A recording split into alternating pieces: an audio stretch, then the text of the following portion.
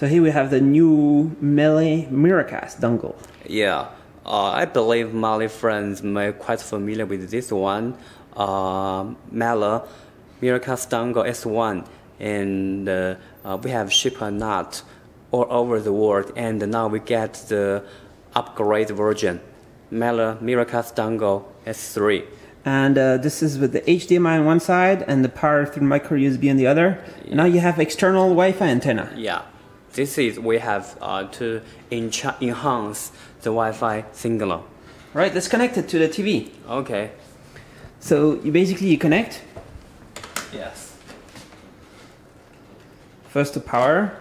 For the power, and then for the HDMI.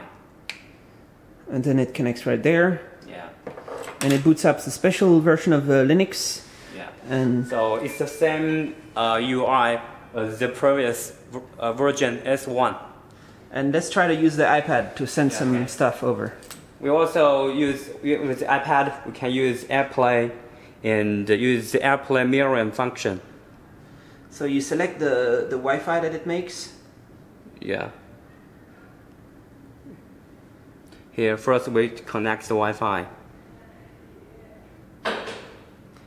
Miracast, MeLE Miracast. And the first time you put in the password, and then after it remembers? Yeah, we have password on the screen here. All right.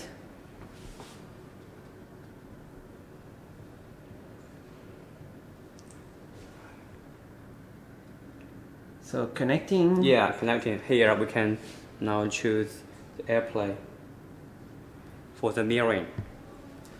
Okay. Okay. We can see the content on the iPad is mirroring to the TV. Here. All right. I can show. Let's try to send some videos. Like we can take some games to mirror on iPad. All right. So retail price? Retail price. The retail price is we have strong Wi-Fi signal, but the price is the previous one. For the retail price for $39 US. $39, and you can do gaming. You can. With the gaming mirroring over there, and let's try to do some video. So you can exit. Video.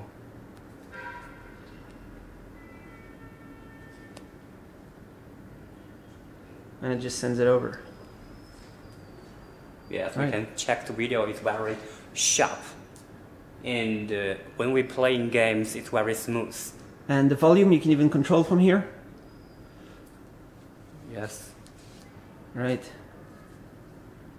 Control from the iPad the volume. Depends maybe on the volume of the TV.